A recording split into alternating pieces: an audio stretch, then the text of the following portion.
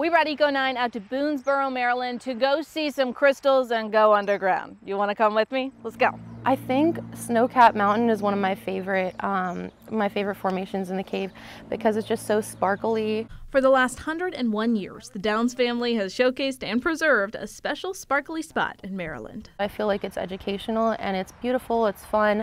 It's a way to get in, with nature. The Crystal Grottoes Caverns is an underground cave full of crystals. It's a limestone cave with calcite formations. Accidentally discovered when road crews were quarrying for limestone to help build State Route 34, crews used dynamite to blow a hole, which is now the door to the caverns. After 2 years of mud removal, the Crystal Caverns, as we know them now, were revealed. Rocks. Made of calcium carbonate, each crystal needs around 150 years to grow 1 cubic inch.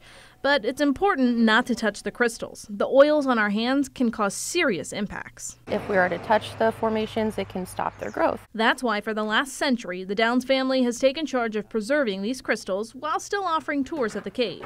So let's go take a tour with our guide, Mr. Mack. Follow me down this way, and be sure to watch your head right here. This right here is the chapel. All of the formations in the cave are made of calcite, but a difference in purity will change the color. This is the blanket room. If you want to check out the crystals, the caverns are open year-round, rain or shine. From Boonesboro, Maryland, I'm meteorologist Michaela Lucero, WUSA 9.